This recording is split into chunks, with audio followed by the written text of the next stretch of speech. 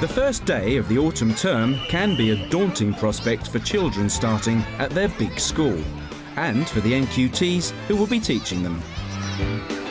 Aldno Junior School in Birmingham is one of the largest in the UK, with a 5-form intake. For many of these children, it will be the very first experience of an entirely new culture and language.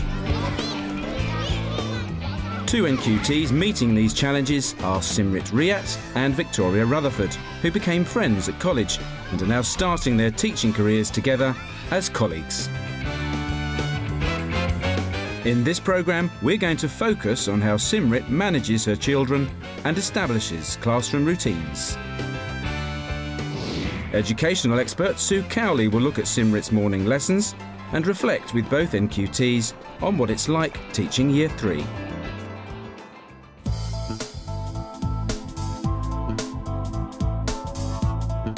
The pencils are sharpened, the walls have their displays. All that Simrit and her Year 3 colleagues are waiting for are the children to fill their empty classrooms. Okay, this is my room, it's Year 3, and I'm going to hopefully have some letters saying Miss Riyat on the door so that the children know it's my classroom. In my class I've got 30 children, so it's quite a full class. Coats, it's hanging up there. Notice board there, that's for the children's notice board, and things like timetables will go up there, what they can do at wet play. I'm just going to be firm, just to make sure that they know the rules right from the beginning, because that's important. I've learnt that from my PGCE. When I originally came, the carpet area was over the far corner, which didn't suit me because I wanted it to be right in front of the interactive whiteboard. I wanted it to be more like the children's classroom as opposed to my classroom. I'm a bit scared about tomorrow because it's my first day. I think little things that I haven't really thought about, like who takes the register, who takes the dinner money, at the end of the school, what happens. But I think I am also excited as well. In fact, I know I am excited. Just knowing that this is my classroom and that I've got to look after the children.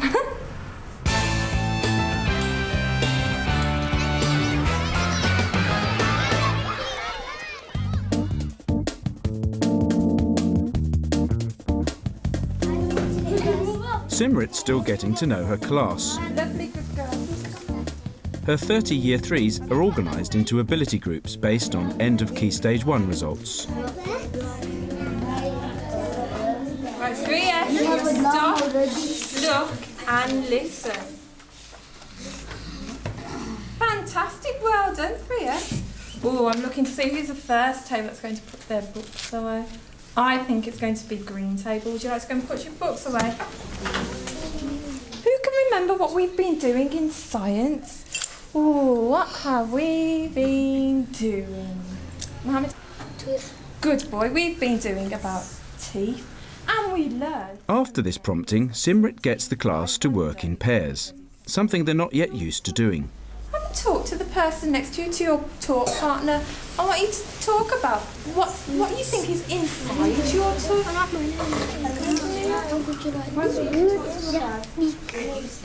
Oh, you think I know. Danielle, what do you think is inside a tooth? A root. You think a root as well, Nasruddin? Blood. You think there's some blood? Blood. You were going to say blood as well, Saeed? Next stage of the lesson, naming the parts of a tooth with the help of a 2D diagram.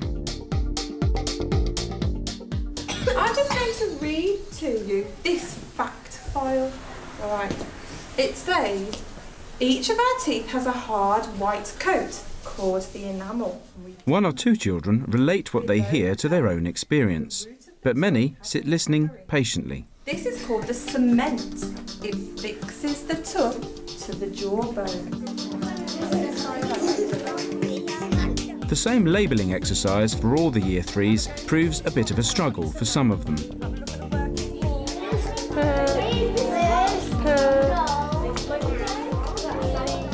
It's a delicate balancing act to ensure the curriculum is delivered while keeping a diverse class of children engaged. So, how does Simrit feel about her first steps into teaching?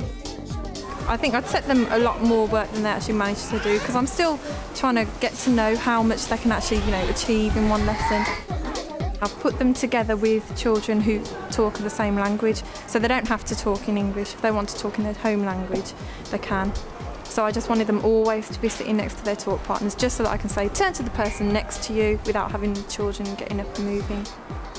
Oh, most challenging part of the morning. I think just establishing my routine, because they're still not used to it, and they need to have that constant reminder, and it's trying to find a nice way of saying what they should be doing, because they are still new and they are young, they're not used to it from their other school. So it's just trying to get it across without sounding like you're nagging too much. Head teacher Bhupinder Kondal leads the senior management team that recruits NQTs for Old No Junior. So what can Vicky and Simrit expect as they join the staff? It's a challenging school to be in, and they've got to fit into that, and also fit into all the systems that we have established here within the school. We know what they are because we've been in this school for a number of years. They're coming in and they're expected to know, and they're expected to run with it. Sue Cowley has been looking at Simrit's teaching, and 6 weeks into the term joins both NQTs to discover what they've learnt in the classroom. Victoria, I understand you two knew each other before you started work at the school. Yeah, we met on our PGC course last year. Right. So we studied together and then got the same job. And do you think that's been a help, the fact that you know each other, you're working with the same year group? Definitely, because from the immediate outs that you can just go and have a chat with them, just say, oh, you know, before you know all the other teachers properly well enough to ask so many questions. Yeah. How you like to think, oh. Now, can you just give me a little bit of information about what you're looking to get out of this process? What are you after, Simrit? With me, I think my differentiation, because in my class, the ability range is so wide that I feel that I don't know whether I'm supporting all areas, so I think help with making sure that every child is being challenged. Now, Simrit, we're going to look at some footage of you in the classroom. Okay. The first thing I wanted to look at was a lovely moment right at the start of this lesson where you do something really great. Let's have a look at it. Well done. You've all done that really, really sensibly. You came and sat down on the carpet quietly. OK, so at the start of that little section, what did you do to your class? I don't know. Make sure that, I don't know, praise them. Yeah. Oh. It was lovely, and there was a lovely little pause before you said anything.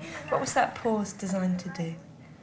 Make sure that everybody was looking at me and listening. Yeah, and you're already able to kind of read the class and understand that they're not quite ready for you to talk to them, and then you talk to them when they're ready, and the first thing that you say to them is fantastic. And how are the children feeling about that now? Yeah, they really like it. Yeah? Yeah, they enjoy that. Right, Simrit, I noticed during this initial section of the lesson that you used something called talk partners. Can you tell me about that? I've paired children up together, either because of their language, so that they can talk in their home language if they need to. Brilliant. Or in terms of ability, so that they can support each other. It might be reading. I might have had something that they had to read on there, so talk partners are used so that they support each other. And you said to me earlier that you were interested in looking at how to differentiate. Yeah. And that's one way in which you are already differentiating. So you've spotted that these two children have got the same home language. Yeah. So to allow them to access the work, you simply pair them up together. OK, Simrit, now we're about to watch the start of the lesson as such, although you've already spent approximately 10 minutes with them on the carpet. Now, after about 10 minutes, how do you think they're starting to feel? Yeah, I think their concentration just goes. Yeah, a little bit fidgety. I mean, as a rough guide, their age +2 is about how long they will be able to concentrate to you talking to them. Yeah. So, how old are your Year 3 kids? 7. OK, +2 is 9 minutes. OK? So they've had about sort of 9 minutes already of you talking, and you're now going to go into a section where you have to explain some things to them. So you do have to talk. But a really useful tip is to intersperse it with things where they can be active. See, I thought having them doing talk partners, I thought that would be... It is. That's one lovely way to break it up, OK? Yeah. But we need to think of more because we're trying to kind of keep the pace of the lesson going. Right, OK. Yeah, they might break, mightn't they? Good. Right, 3S. Let me see those hands then. Why do you think it's important that we've got a hard enamel on the outside? Why? It's to look after it.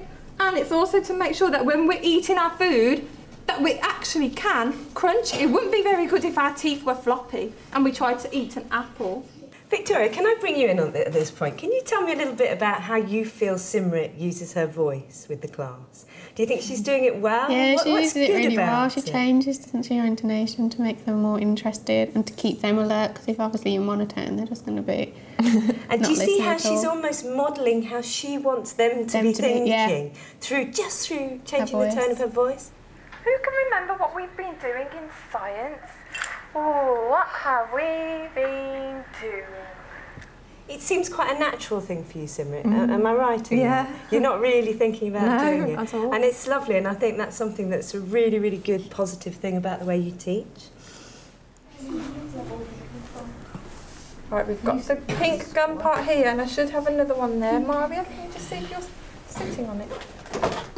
What could you have brought in at this point to back up this conversation about the gum and the root? And is there anything physical that you could have brought in, do you think, to kind of spice it up a bit? You mean like an actual tooth thing? Yeah. Ah, brilliant idea. Oh, I didn't know we had them. If you're not sure whether you've got something in school, do ask. Yeah. The other thing I was thinking is perhaps looking at some different types of mixes of different substances. What would things stick into well? So you might get some plasticine. So, OK, would a tooth stick well into this? Do you see what I mean? To actually get them experimenting with different materials. Yeah. The other thing to do is to check whether any of the children have a parent who's a dentist. They might be able to get you some x-rays. So when you're planning, and perhaps you could both do this, think ahead about the kind of resources you might want to bring in. Yeah. OK, let's carry on for a moment.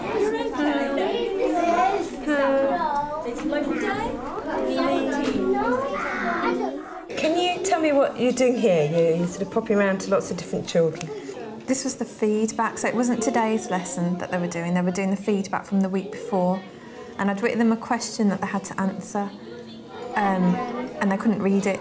So I was going round and I was reading it with them or for them to help them do that. And what might you have done instead of going round to individuals, which you've realised to do now? I should have just told them all at the same time. Right. So you could have done your lovely stop, look and listen. Can you do that for me? Because how do you do it? You go stop, look and listen. Okay.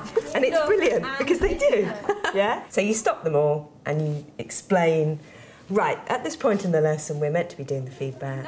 I mean, I think there's a great temptation to feel that these kind of feedback sessions have to be written. But you might set a task for the whole class, turn to the person next to you and talk about what you learnt in the last lesson. So it doesn't necessarily have to be quite that individualised and quite that difficult for them. Can I ask, of our conversation today and picking apart your lesson, what two things would you say have come out that interest you to look at further? Definitely the fact that children can only concentrate for like their age plus 2 more minutes, because I think I keep mine on the carpet too long. Okay. And also making sure that, you know, I need to have a quicker pace and making sure that they're all engaged and having different little, you know, practical activities to keep them on task. Brilliant. So I'll come into your classroom, we'll maybe do a bit of team teaching and see if we can work on those two areas. Yeah. Great. Thank you.